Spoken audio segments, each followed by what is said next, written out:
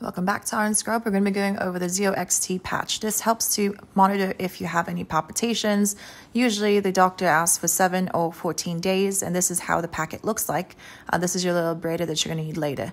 So basically you're going to make sure that the area is clean. Locate the left chest, 1 finger below the collarbone and slightly left of the center chest, and you're going to imagine that there's a square right there on your left chest. And then right afterwards, you're going to go ahead and shave the area, prep this area if you need to. In this case, we don't need to. And then you're going to go ahead and use that abrader across the entire area with a square. And then you're going to go ahead and clean this with the given alcohol swabs.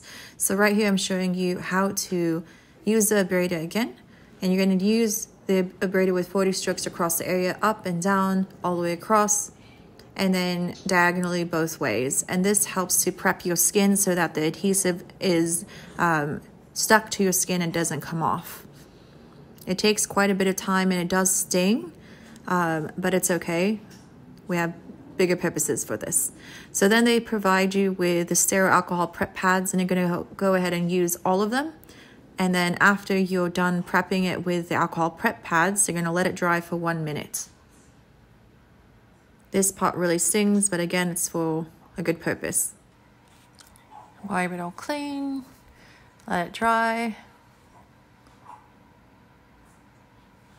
Oh, get the little hair. Okay, and then now you're going to go ahead and apply your monitor. It tells you right here how to stick it on. So you're going to go ahead and take the backings off.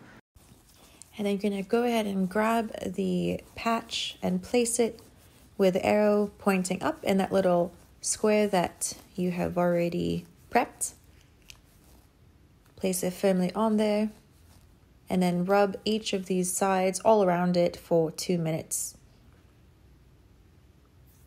This will help with the adhesive to basically melt onto your skin. And next, you're going to go ahead and remove each of the tabs on top, starting with number 1 and then number 2, like so. Be careful not to take the sticky parts off. And then once that's done, another 2-minute rub to help make sure that the adhesive is attached onto your skin. And then you're going to go ahead and press the activate button. It's supposed to turn green, flashing green once, and that's it. Keep lotions away, don't submerge in water. Light activity, making sure you don't overly sweat, and don't shower for the first 24 hours. And then afterwards, you're going to go ahead and take showers with your back towards the water so it doesn't get submerged in the water.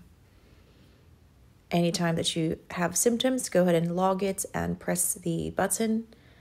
And you have a choice of logging it this way or downloading the app, which is much easier. After you finish, go ahead and remove the adhesive with the adhesive remover, and then replace it on the packet like this, and then grab your tape, seal it in the box that's provided for you, and then you simply send it back. Thanks for watching.